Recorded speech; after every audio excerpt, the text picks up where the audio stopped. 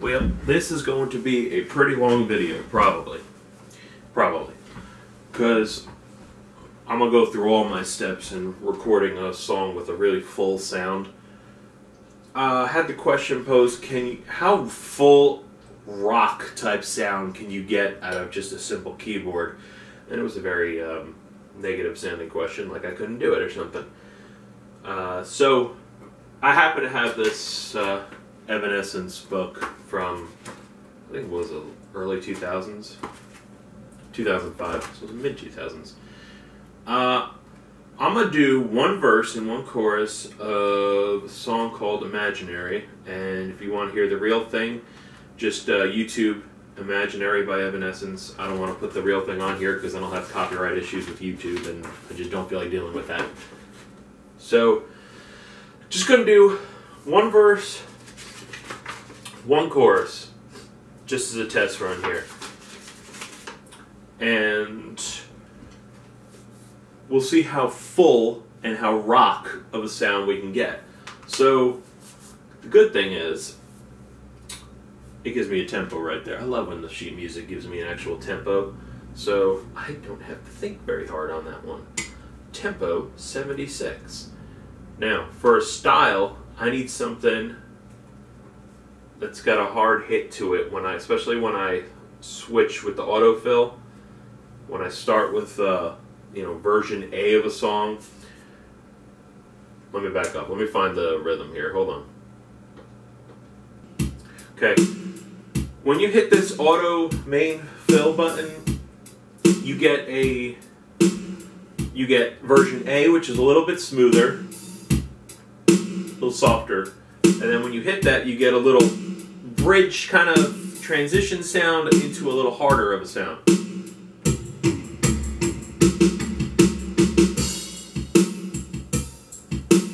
Okay, so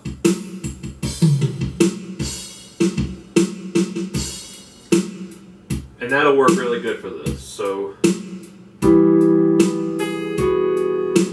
wrong with keys.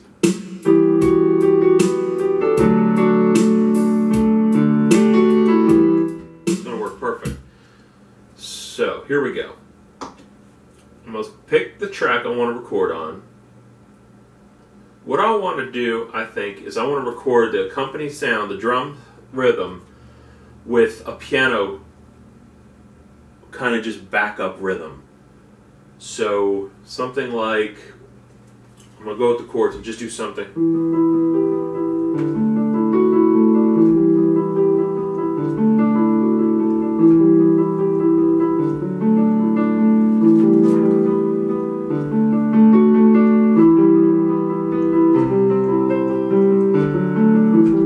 Something like that, just something very simple in the background.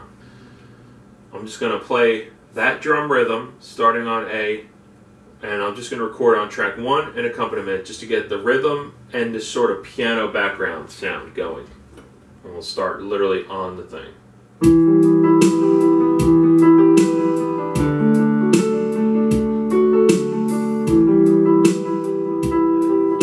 Now, and when I went to the chorus, I did hit the fill button, so it did its little transition into a harder sound. So we've got that done. That sounds like,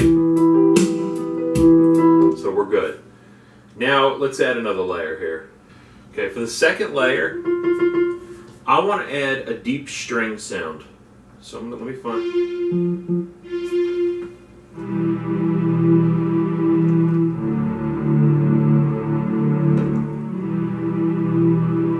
Something like that. I'm actually going to shut the piano off and record just on track 2 with accompaniment playing in the background. So let's lose the piano so I don't hear it while recording. And let's record this layer in.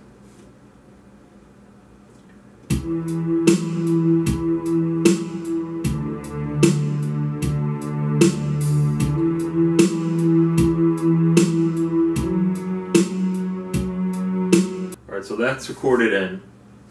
So now when I play that back, the 3 I've got so far.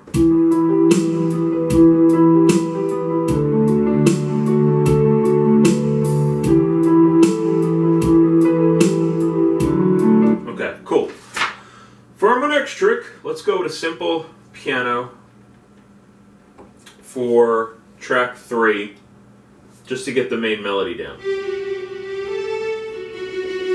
I said piano, darn it.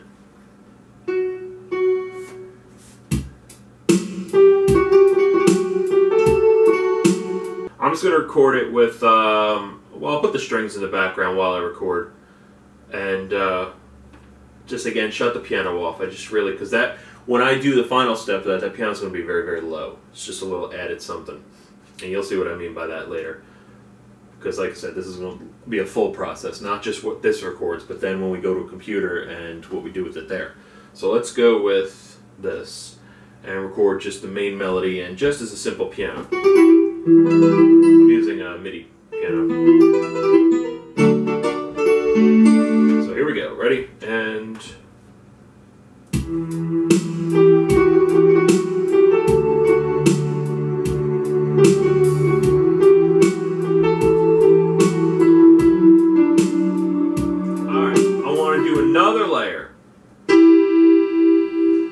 But this layer, I want to do a harder piano, honky-tonk piano.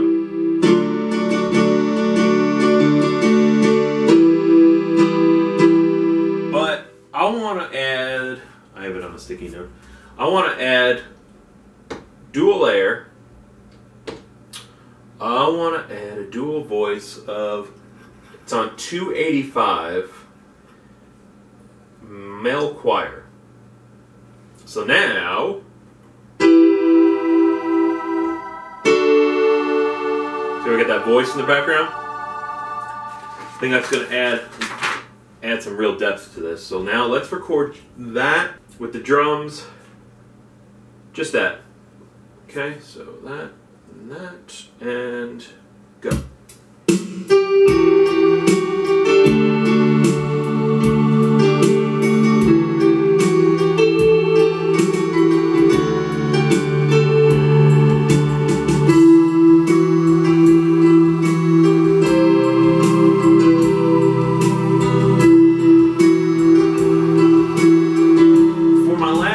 Since this is a real hard rock metalish sound, let's see what we can do guitar wise. And this is something that we may doctor once we're on the computer, but let's overdriven guitar,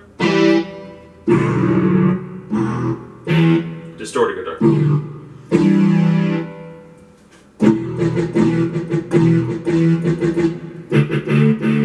overdriven guitar. I like it better. And I'm just going to create a real, just a rhythm where it's like,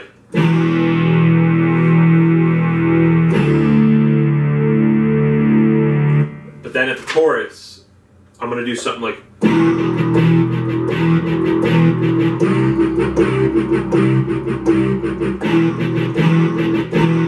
you know, create a real rhythmy, real rock type sound. So let's record that in. I'm just gonna play track 3 that has the basic piano. I don't want the whole thing.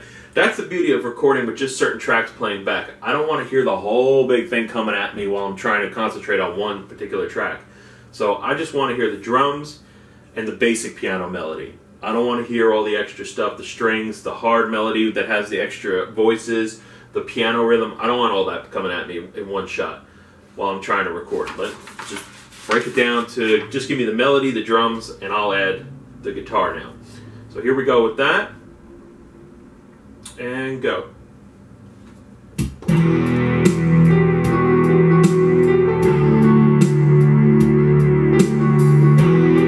Okay, so now we're going to put all that into the computer and work from there. It's a little complicated. There's no way in hell I would ever output this whole thing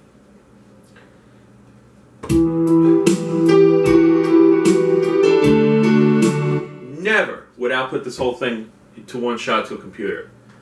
I like control. I like all the tracks separated. I can adjust, which we'll show in a minute. So what I like to do is shut everybody off and just play one track at a time, all the way through recording.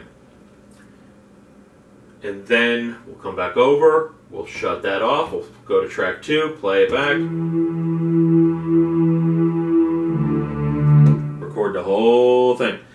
every single track. Okay? Separated, manipulate each one by itself when we're into the computer. That's what you want to do, trust me. Alright, so how do we get it into the computer? There's another whole video on this, but once again, we're going to run pin cord, mini pin to my microphone jack on my computer, the big guy with one of those jobbers into the headphone jack, and we're going to play back and one at a time and record them. We've got everything recorded on the keyboard. We're going to come over here now. I use Adobe Audition. You need something that can deal with a multi-track layout. I'm also going to do a screen capture of everything, so let me start that. That way, if I'm pointing at something that's hard to see on this camera, we'll jump to an actual screen capture so I can show you. So what I'm going to do is I'm actually going to hit record, and then I'm going to press play on the keyboard and only do one track at a time. So here we go. And I'm going to have to get up to do this. So ready and record. You hear me walking? Play. Alright, so you hear that? That's the first track we recorded. Just the piano track is coming in. Never ever want to see this. This can get as large as you want when you're recording, but don't let it hit the tops and the bottom. Don't let it overdrive. You know, if you're looking at like whatever program you're using, will have something similar. Don't let it overdrive. Don't let it hit red. Okay? Anywhere else. Don't get too low, but if you overdrive, you get scratchy sounds. That's no good. So don't do that. So there's some times where I'll start recording and then I'll start playing louder on what I recorded. Have to stop everything. Said, holy crap, that's way too loud. Go over to the keyboard, lower the volume a little bit, and start to record again. Alright, so there's that track. He's in there. Let's go back to the beginning. I'm going to record another track now. I'm going to shut him up. I'm going to hit mute on that because I don't want to hear that while I'm recording. So I'm going to record the second track, which I think, what did we do? The strings or something. So there we go. I muted what we just recorded. Record. I'm going to get up and walk. Hold on. And we're just going to play back the strings. We're not... Hold on. Let me come around. So now we're recording the strings. We are not worried about sync at this point. Not remotely. Okay? See how those can get nice and high like that, but don't let them get right to the edge of that. It means you're getting too darn close to overdriving. No good. Okay? We're not worried about sync. Can't do it all at once, you know? Now that the tracks are all in there, this is when, if you got any kind of hiss, play back each rhythm. If you hear a hissing sound, that's when, whoa, too loud. That's when this is the best time to do individually on each track. I'm going to remove hiss if I need to, and I'll go into hiss reduction. I have a filter for it here, but I would do that now before you get any further. Just every track, a little hiss reduction if you hear anything coming on through the keyboard to the microphone. It's just best practices kind of thing is to get rid of that now.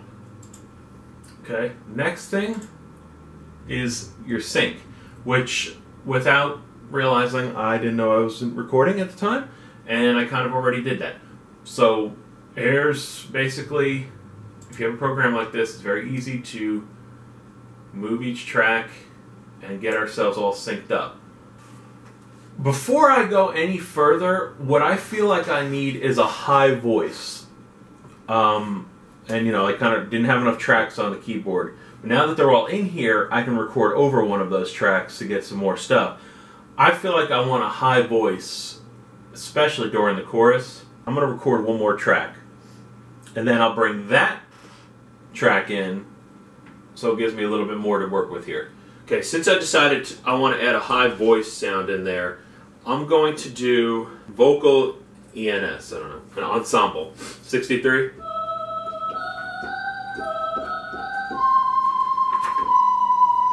And I want to mingle that with that one that I enjoy all the way in the back numbers. What was it? 285. I have it written down. That's why I keep looking over there.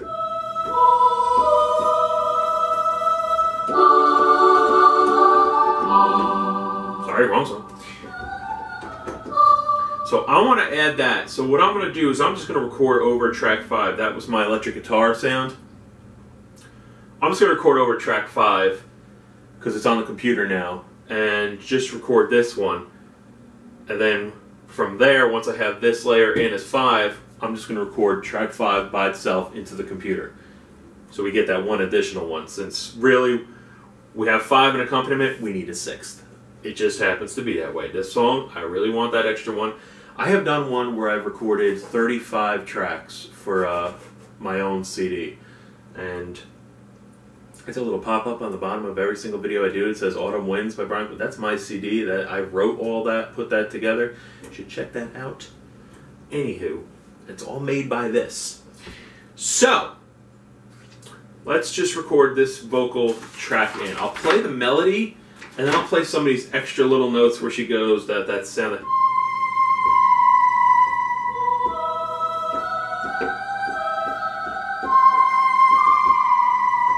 So here we go with that.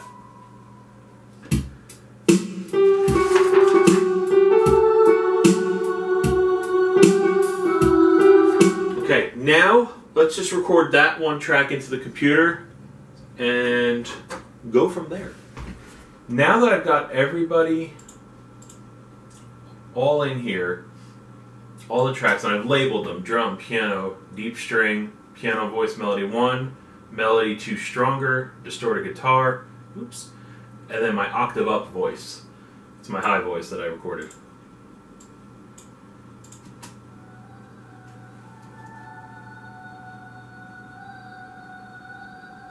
Okay. Now is the time when we go in and we adjust the volume levels of all these things. So what I like to do is I like to solo a couple at a time. So I like my drum rhythm, just that. Is there anything on it? Okay, and then I like to bring in just my piano melody, and let's get that balanced.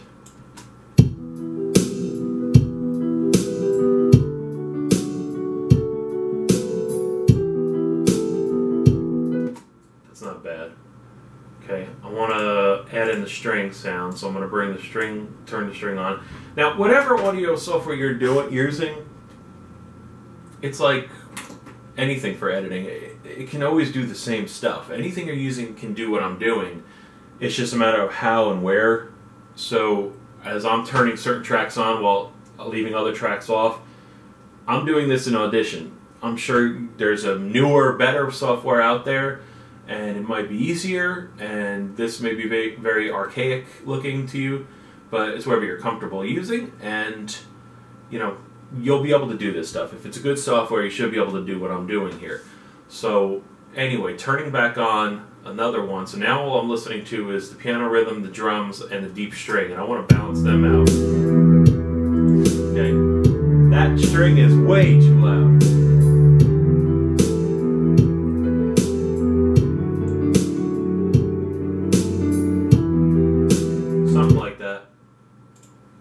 Let me see how, I'm going to shut the string off for a second, and I'm going to listen to the main, the simple piano melody, and try to get that where I want it. So let me see here.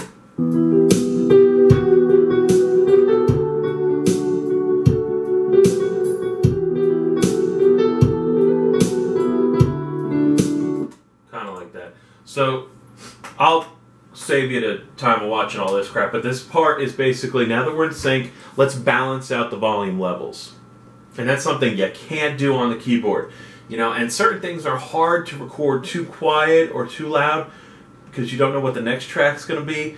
So that's why I like bringing stuff in onto here, and now I can make very subtle adjustments to my volume levels. So I'm going to do a whole bunch of that, and we'll get back to you in just a moment.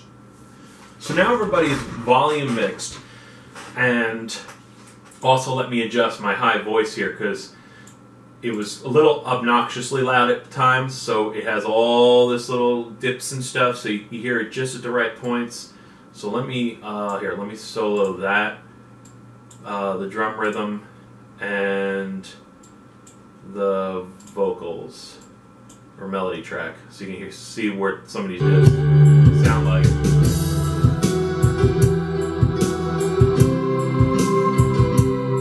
So then I dip it down. Don't want to hear it as much there. Let it come back. Oops, I didn't mean to stop it. Let it come back. Then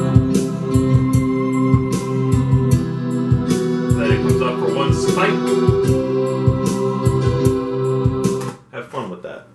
That's kind of cool to be able to, you know, you're not going to do that on the keyboard.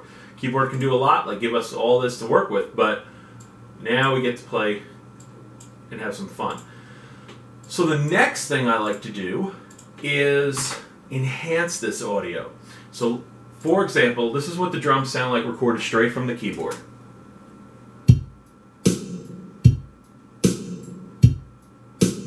Okay? Why not add a little reverb and some stuff? So let's, for example, let me come into, bring this on this screen so you can see it better. Come into the graphic equalizer and up some of the, some dips, some highs that I put in, and add a little reverb. So here I'll play it without it, and then I'll play it with it so you can hear the difference. So this is without the reverb on the drum.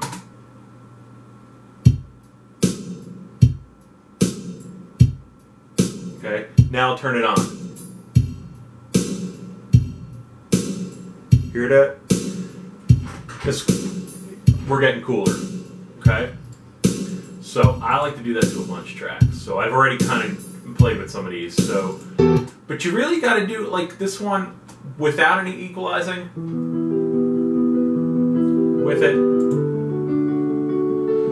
you know, playing with a graphic equalizer as a filter is great. You can just give a little bit more to the highs, especially with the keyboards. You know, just give them a little more treble kind of kick to them. This one gave it a very subtle reverb. You can almost can't even hear the difference.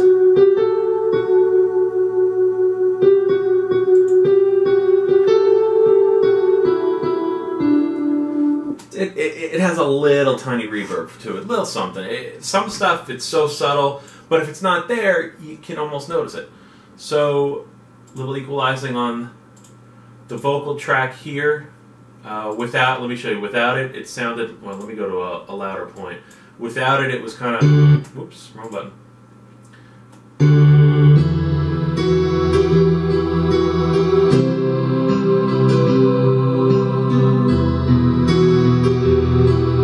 It's kind of muffled, you know?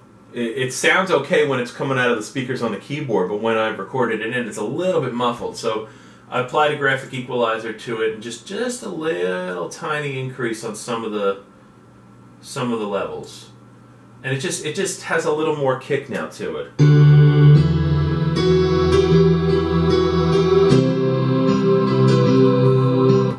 Okay, the distorted guitar.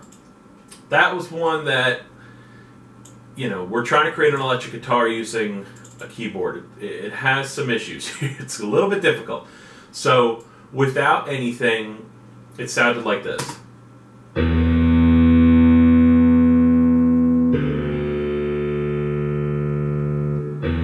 Okay, I added a graphic equalizer, which you can see here I have a lot of stuff I played with. It's going to get louder in a second here as I get to the chorus right over here, and we'll hear better. And then we added some reverb to it, a lot of reverb to it. See, it's kind of, it's okay, but now when I listen to the difference when I hit the reverb.